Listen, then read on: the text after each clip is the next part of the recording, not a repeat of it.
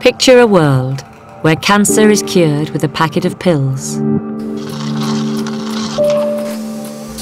where a single injection treats heart disease, Alzheimer's, or diabetes.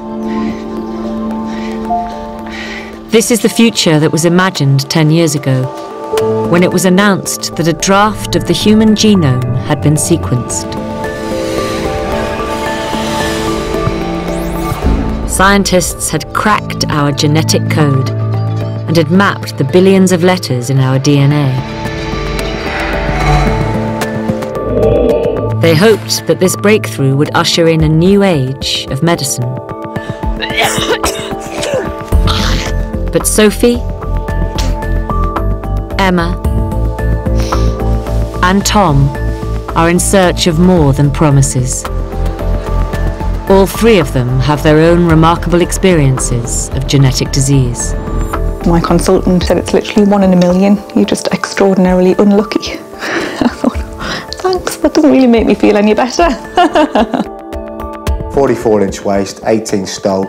Looked like I'd been beaten up because the face had swollen up that bad. In this film, they will go behind the scenes at some of the world's leading research laboratories to find out what the sequencing of the human genome has done for them.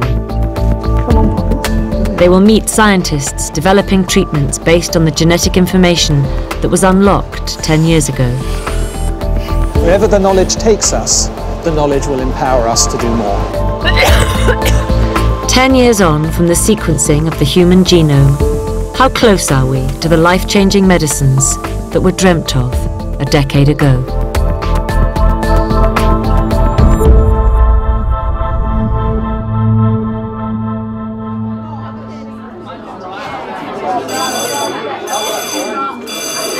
Morning, boys. Can you tuck your shirt in for me, please? Make yourself look nice and smart.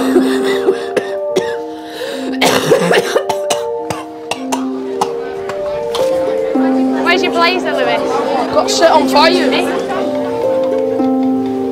Sophie Longton lives a double life. Do you know what this shape is? A trapezium. Excellent. Okay. Mutations in one of her genes mean she has to fight to stay healthy.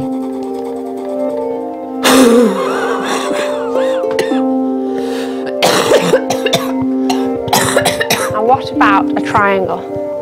Does any of you know the formula for working out the area of a triangle? I love my job and I really enjoy working with young people. A times